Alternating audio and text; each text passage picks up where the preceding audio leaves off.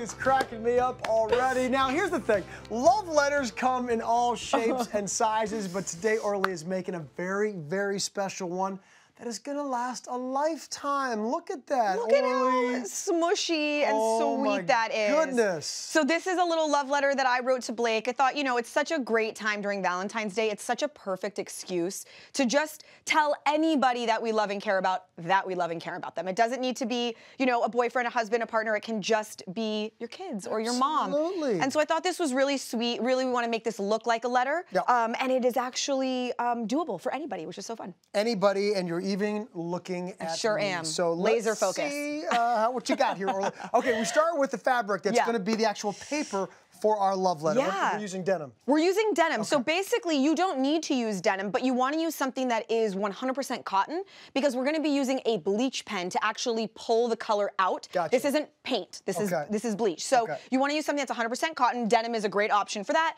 Obviously, the darker in color, the more contrast you're going to see in your letter. Okay, excellent. And then you want to get something to actually back it with, which is going to be the part of your blanket that you feel on your body. So something soft. You can do kind of a faux fur like I did, or any sort of a fleece.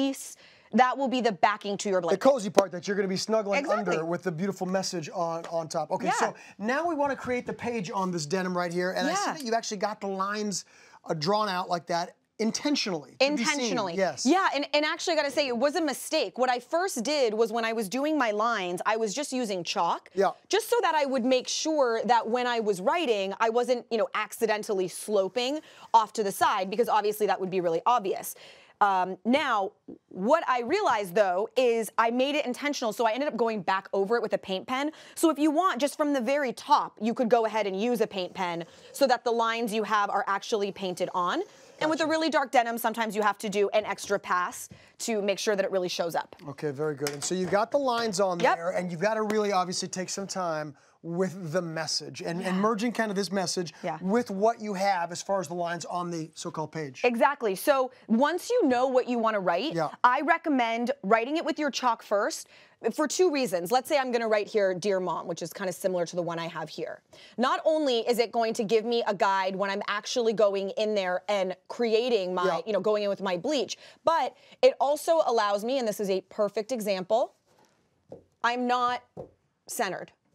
Right? Way to go, Orly. Way to go, If Orly. I did that, it would have been perfectly centered. Yeah, excusez-moi. So, because we do it with chalk, this gives me the opportunity to erase any lines that I don't like and rewrite them. Okay, so let's just imagine that it's nice and centered. You just want to keep it as centered as possible and create your entire message in chalk. And you get the beautiful message down there. Now you're bringing out the little bleach that you were alluding to earlier. Okay. So this is a gel bleach pen, and these are really cool because it comes out like a thick gel. There's a few hacks that I learned while doing this. First one is make sure you give it a really good shake, because there will be water and it'll come out really liquidy if you don't really shake it. That's what happens, because I use these to clean my white sneakers. Oh yeah, no, that's what will happen. And what I also recommend, see even that amount of liquid that just came out, you want to go until it feels like it's a thick line. So I feel like now we're about right. Gotcha. Okay. So now, shake it down to the bottom so that you know there's no bubbles.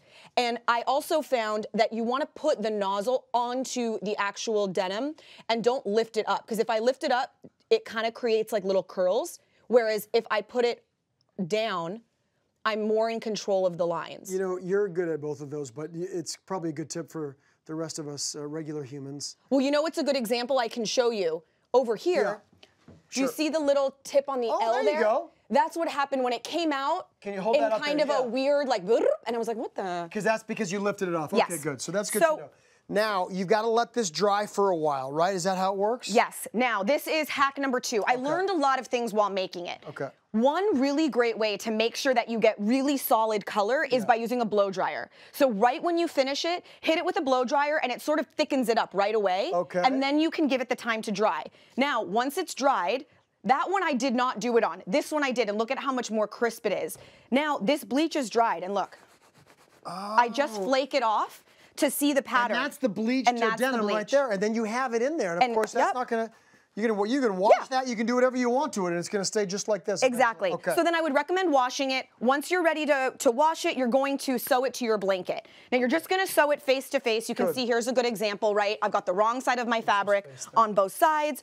You sew, I'll do it this way so you can see, you sew from the bottom up over, back down, leaving just a tiny opening here at the bottom. Okay. Now I'm gonna flip it inside out, and this is basically, you know, if there was a message on here, this is a miniature version of our blanket. And now you just hand sew the bottom closed.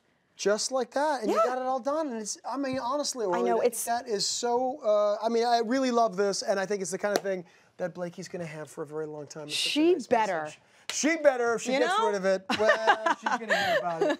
Well done, Orly, and you're right, I feel like I could do this. Full instructions, everybody, go to hallmarkchannel.com.